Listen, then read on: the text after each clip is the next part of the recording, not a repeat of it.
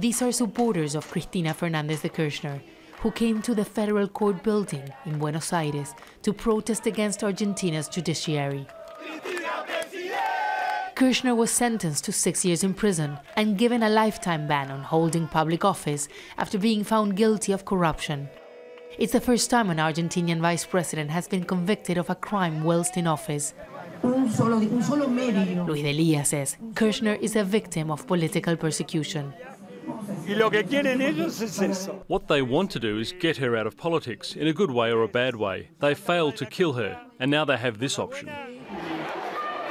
3 months ago, Kirchner was the target of an assassination attempt when a man pulled the trigger of his handgun inches from her face as she greeted supporters. The gun failed to fire. On Tuesday, a panel of 3 judges found Kirchner guilty of aggravated fraud.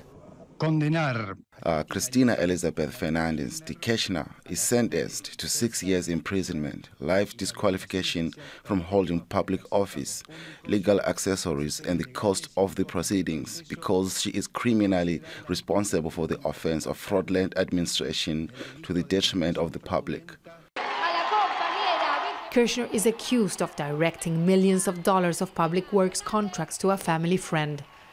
Prosecutors say they have found dozens of irregularities in public works contracts in the province of Santa Cruz, where the Kirchner family originally comes from. The former president denies all charges, accusing the tribunal in charge of a political witch hunt and serving the interests of the opposition. This is much simpler. It's not lawfare. It's not a judiciary party. It's not a parallel state and mafia. It's a judicial mafia. Cristina Fernandez de Kirchner was Argentina's president for 8 years, between 2007 and 2015. She's now this country's vice president. She's a divisive figure in this country. While there are many who continue to support her, there are many others who would like to see her in prison.